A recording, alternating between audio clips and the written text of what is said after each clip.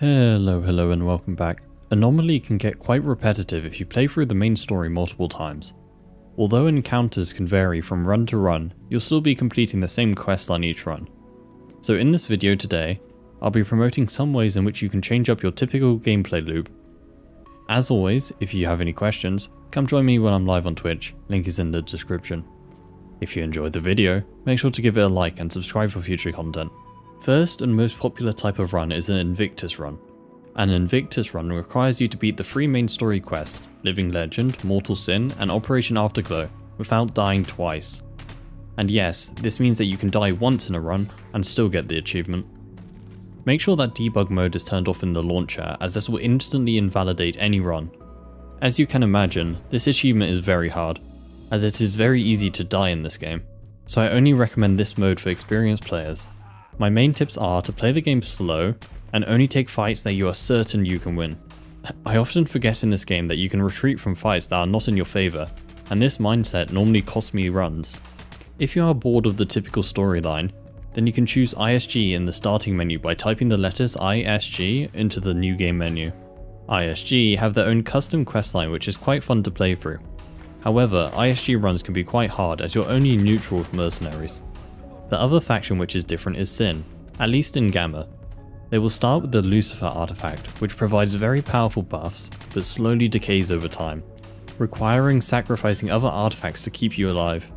You can emulate this on other runs or mod packs by just giving yourself a not artifact when you start. Another built-in game mode is Azazel. This mode starts you like a regular run, but on death, you'll randomly possess another stalker in the zone. This can be any stalker from anywhere in the zone. You'll also get their items that they have on them at the time. This means that sometimes you'll get lucky and become a high-ranking ecologist, but other times you'll become a renegade. An interesting feature is if you have companions, you will become one of them. Next is the Souls-like mode. This is a mode from a separate mod that was recently included in Gamma.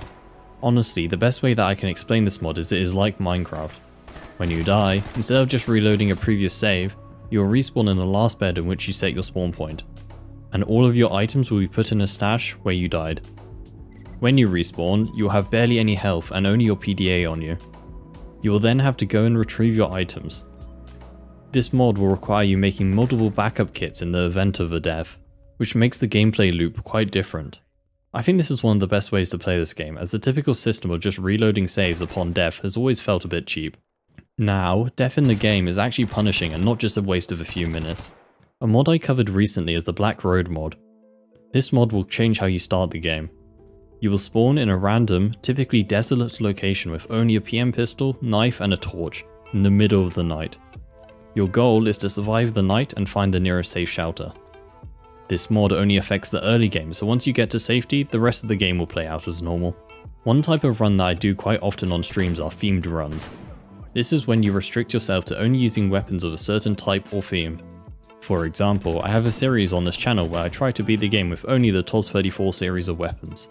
Other runs that I've done on stream is the quite popular Cowboy run, where I can only use cowboy themed weapons such as revolvers or lever actions. It is quite good timing as a high quality lever action mod was just released as of uploading this video. As for revolvers, the Covenant weapon pack is a very high quality one. Last type of run that I can think of is restricting yourself to one caliber. For example, I've done a run before where I could only use 9x18.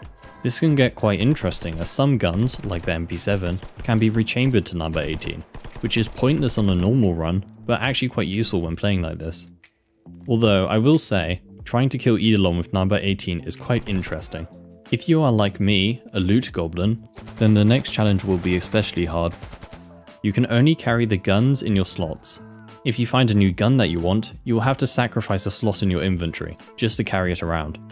You can take this a step further by not allowing yourself to store any guns in your stash, meaning the only guns that you can have must be in your slots at all times. Another challenge for loot goblins is the wheelbarrow mod. This mod will add a wheelbarrow which acts like a mobile stash. The challenge is this is the only stash you can use in the whole run. The only way to move the wheelbarrow is to push it, which leaves you vulnerable as you have to put away your weapon and can only walk. I quite enjoy this mod as although it's a pain to push around, having all your items on you is actually quite handy. Last and a more casual mod is the gun game mod. If you don't know, gun game is a mode popularized by Counter-Strike, where every kill will swap your weapon for a new one. This mode surprisingly works quite well for S.T.A.L.K.E.R due to the massive variety of guns in this game. Honestly, I think this mod should be default in S.T.A.L.K.E.R Anomaly as it fits the theme of the game very well. So that was some alternative ways to play S.T.A.L.K.E.R. If you enjoyed this video, make sure to give it a like and subscribe for future content. If you have any questions, come join me when I'm live on Twitch, link is in the description. Otherwise, I'll see you next time.